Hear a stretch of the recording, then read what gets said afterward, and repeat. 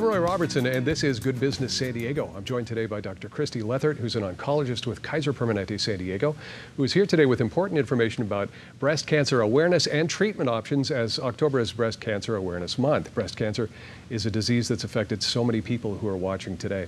Some of the friends that I have had since they've been diagnosed, they're great success stories. Let's talk about some of the advancements that have been made.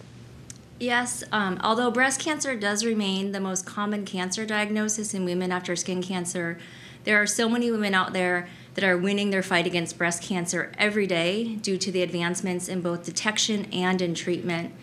Early detection remains one of our most important tools in starting that fight against breast cancer, because in general, breast cancer is most curable when caught in its earlier stages.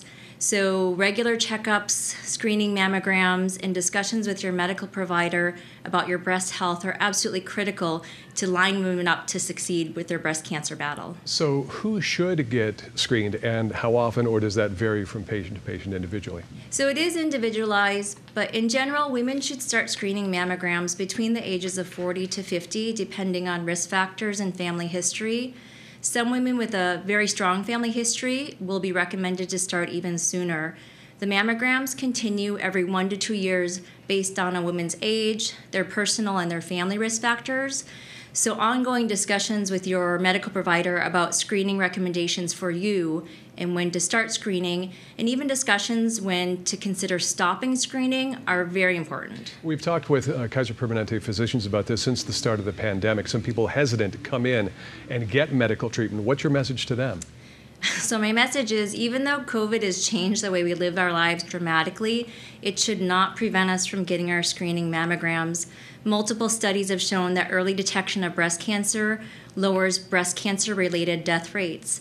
We are doing everything we can to keep our members safe and healthy during these challenging times, so please come in. Sure, and let's talk about some of these symptoms that women should be aware of, some of them very subtle, right?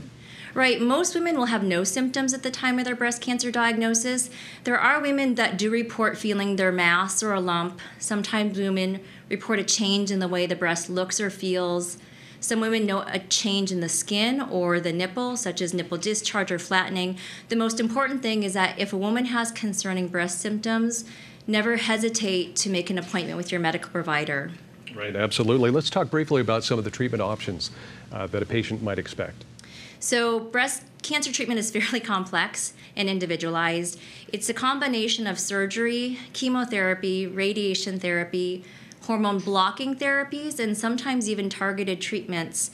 Many women won't need all of these treatments, but working with your medical team to determine which treatments are appropriate for you is very important.